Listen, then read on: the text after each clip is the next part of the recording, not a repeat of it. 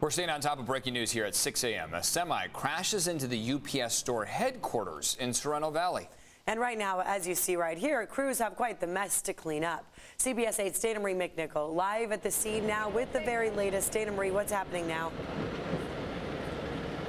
Good morning, Eric and Netta. A mess to clean up is an understatement. Take a look at the destruction right behind me. There are multiple crews on scene, including hazmat, trying to extract some of the fuel out of the truck before they tow it out. And I do want to tell you that a tow truck is on scene. Now let's talk about how police think this happened. Now the truck was parked on Pacific Heights Boulevard. When it rolled down this hill we're giving you a look at, it took down a fire hydrant and then rolled into the building. So no one was inside. I do want to make that clear that no one was hurt in this, but you're looking at destruction from earlier this morning. Now here's a breakdown of what happened. The truck is about lodged 10 feet inside. Structural engineer deemed that the building is actually safe for fire crews to get inside right now and start the process of getting the truck out. Like I said, hazmat is pulling out about 40 gallons of gas. So to make sure there are no fire hazards. Now, since the UPS headquarters building and truck was empty at the time it rolled into the building, thankfully no one was hurt in this. A tow truck is on scene, and the fire chief I spoke to said that's the next step in clearing all of this up. Now, in terms of location, we're on Pacific Heights Boulevard near Cornerstone Court West between Mira Mesa Boulevard and Carroll Canyon Road. So if this is part of your morning commute, know that there will be traffic around this area for the next couple of hours as cleanup crews continue to get this massive truck out of this building. Now, of course, we're going to be your eyes and ears here in Sorrento Valley, bringing you the latest in terms of what the traffic looks like and also crews on scene. But again, no one was in the truck, thankfully. No one was in the building and no one was hurt. I'm Dana Marie McNichol coming to you live for CBS 8. I'll send it back to you. Yeah, just a lot to have to rebuild there. Thank you, Dana Marie. And now this morning, take a close look at your screen here. The search is on for a missing teenager from Spring Valley. The search intensifying now. It has now been 12 days since 15-year-old Alina Mitchum's parents last saw her. She's a student from Monte Vista. She often goes by Grace or Gracie. Here's some video from her parents. A note was found in her room the morning of September 23rd saying that she was running off with a woman who helps teenage runaways. The note also said not to go looking for her. Mitchum's parents believe somebody online was grooming her and lured her away. I need her face in every news media station, every police station, every truck stop, every anything. If she's out there, Gracie, if you're out there and you can see this, we love you. Please, baby, come home. We won't stop. Yeah, they're going through a lot of stress and pain right now as they try to find her. So Mitchum's parents say she played a lot of games like Apex and Fortnite where you can talk to strangers on those games. She's described as 5'4", 160 pounds with faded green hair and hazel eyes. Keep your eyes open here for her. Call the Sheriff's Department if you have any information. Well, this morning, gas prices hit another all-time high in San Diego. This time, we are now at an average of $6.42 a gallon for regular. CBS 8's Chris Groh live in Mira Mesa with the growing fight for some relief to come our way. Good morning, Chris.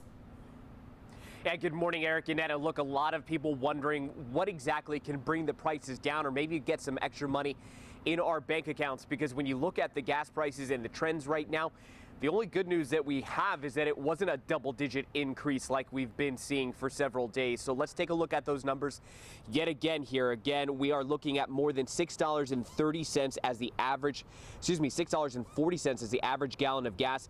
The average price has gone up 18 straight days. Meanwhile, the national average for a gallon of gas is at $3.80. So, you know, what you're looking at is that we're approaching, again, more than $3 than the national average. Now, Governor Newsom and others in Sacramento are proposing a solution, though it's not clear how quickly relief will get to us. The idea is a windfall tax. So the tax would happen against those oil companies. It would tax their profits, and it would be done so that that money, that revenue generated by the state, would be given back to the people. But session doesn't start back up until January, which is in 3 months, and Newsom could call a special session to make it happen now, but it's really unclear if that's on the docket at this point. oil companies, they provide no explanation. The fact is, they're ripping you off. I'm calling for a windfall tax. I think seeing the oil cartel again do this to the California consumer and the fact of his own perhaps political ambitions is changing his mind on these things. That's okay, so long as he understands the merits of good policy. And if this windfall tax and giving that money, that revenue back to the people sounds like that middle-class stimulus payment we were supposed to be getting this month, well, it is likely that you are probably thinking of that, because starting on Friday, those checks will be going out direct deposit to, again, those who filed their taxes with the state of California in the year 2021 and so forth. So start to expect those checks Friday. However, for some, it could take until January. Now, we do have a really handy tool. Just go to our website, cbs8.com, to check your eligibility and also get an idea of how much money, how much relief you may be getting from the state. Eric and Netta. All right, Chris Groh, thanks for that. This morning, an emergency has been declared over unstable bluffs that have suspended some train service. Amtrak service between Oceanside and Irvine was stopped because the ground under a section of the tracks shifted. The Orange County Transportation Authority just gave emergency approval for a $12 million repair project. It's unclear how long that will take. This morning, the city and county are moving forward with a plan to address the housing crisis here. Officials voted unanimously on a resolution to build 10,000 affordable housing units on government-owned properties by the year 2030. But they face challenges, including finding places to build. The decision was made during the first joint city and county summit in 20 years. And now this morning, the death toll in the aftermath of Hurricane Ian has gone up to at least 99 people who died in Florida.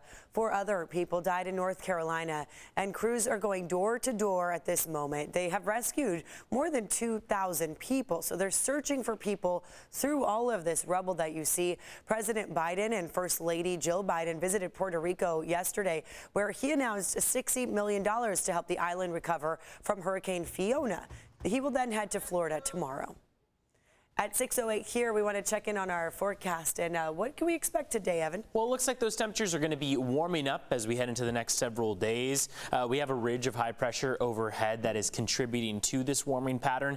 And it looks like it's also going to block us out from the chance of any really wet weather in the forecast. We picked up on a little bit of monsoonal moisture out there yesterday. It was minimal for the most part. Lake Cuyamaca saw 1/100th of an inch and will likely come in about that range. That is typical for us, as San Bernardino County Mountains, Riverside County Mountains did pick up on much more notable moisture out there. This afternoon, temperatures are going to be mostly in the 70s along the coastline. We will be making it into the 80s for your inland valleys. Upper 70s out there for the mountains and 102 for the deserts. Let's take a look at your temperatures walking out the door. 57 right now in Ramona, a little bit cooler out there. 61 in Escondido and 64 in Poway. Marine layer is not stretching quite as far, and because of that, we're allowing for a little bit more of the overnight cooling to be taking place, and that's what we're seeing out there. It's 7 degrees cooler right now in Ramona thanks to the lack of clouds. All of that cooling is happening. Poway 5 degrees cooler than 24 hours ago. Alpine 4 degrees cooler. Because right along the coast we mostly have those clouds, we're only 1, maybe 2 degrees cooler compared to yesterday. And you can see how that marine layer is interacting with us to start off the day. Infrared is not the best at telling us where those clouds are exactly, but most of our indications do show that they are not nearly as dense or far-reaching as they were yesterday. And that continues on a trend that will last all the way through this week. That means that through Saturday, we're going to see fewer clouds along the coast, so a less dense marine layer, and we'll see a gradual warming trend. Now, the gradual warming trend is very mellow. We'll go from about 81 this afternoon to probably 86 degrees or so by Friday and Saturday. That shows only 5 degrees of a climb, but that's what a gradual warm-up is going to look like for us. And then we'll have a more gradual cool down on the trailing end of it, along with more monsoonal moisture Sunday through next week. Cooler temperatures as a low pressure system swings in. We'll also see more monsoonal moisture from Sunday and beyond. Let's take a look at what traffic looks like to start off the day. So far, we have seen a very quiet start to the morning. We'll take you to just one crash that we've seen on our maps here. And this isn't even a crash. This is a stalled vehicle. Stalled vehicle blocking the number 3 lane on the 15 northbound. This is as you get onto the 78 in the Escondido area. Back to you.